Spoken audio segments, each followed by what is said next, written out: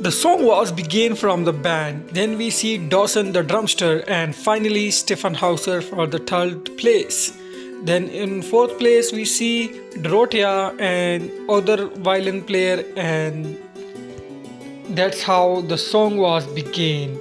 It was amazing beginning of the song, and in every next moment we see new character like piano and band team and piano, cello and violin team. So everyone done their job 100% accurately, and the performance of the team was superior. Everyone in the band was amazing.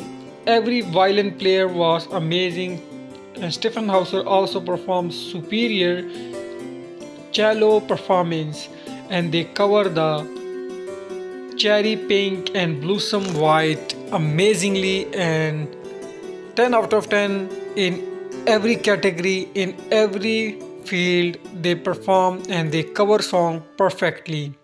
So it was a great song, and they cover it more beautiful than original one. So it is 100% accurate song by Stefan Hauser. So what is your opinion? Must comment in the comment section. Like this video and share this video with your friends. See you soon. Bye bye.